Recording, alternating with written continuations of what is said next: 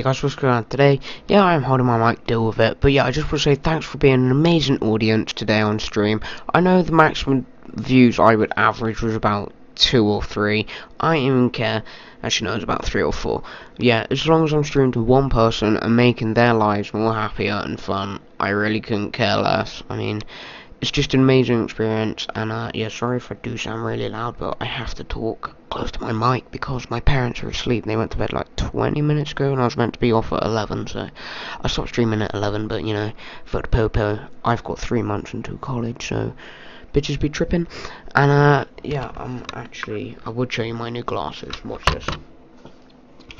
But yeah, I'll be streaming tomorrow, and the reason I've been really active is because my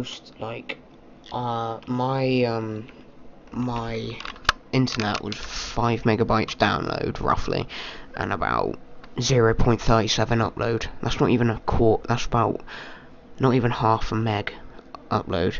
And yeah, you couldn't live stream it. Like, the maximum file size I would personally upload would be about 400 meg, and that would take about 4 hours. Now I can upload a 400 meg file in about 10 minutes because my ping is 18, my download is now 12.4, and my upload is about 9.7, so I can freaking live stream, baby.